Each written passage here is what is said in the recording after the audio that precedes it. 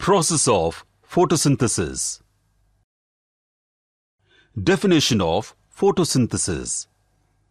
Green plants prepare their own food from water and carbon dioxide with the help of chlorophyll in the presence of sunlight. This process is called photosynthesis. Materials required for photosynthesis: water, carbon dioxide, chlorophyll, sunlight. Products of photosynthesis: glucose, oxygen. Site of photosynthesis.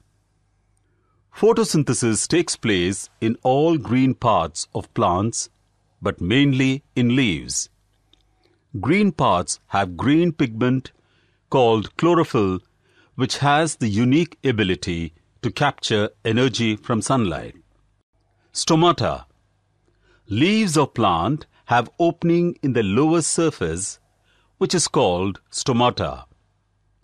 Stomata is the place where carbon dioxide is required for photosynthesis and is absorbed. Excess oxygen produced during photosynthesis is released.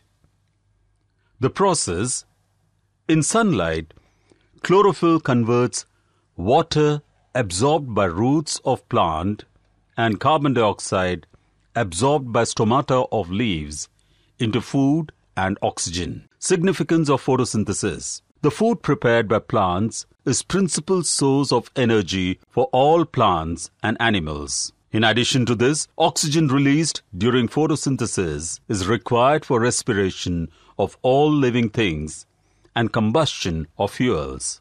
It keeps balance of carbon dioxide and oxygen in nature and reduces greenhouse effect.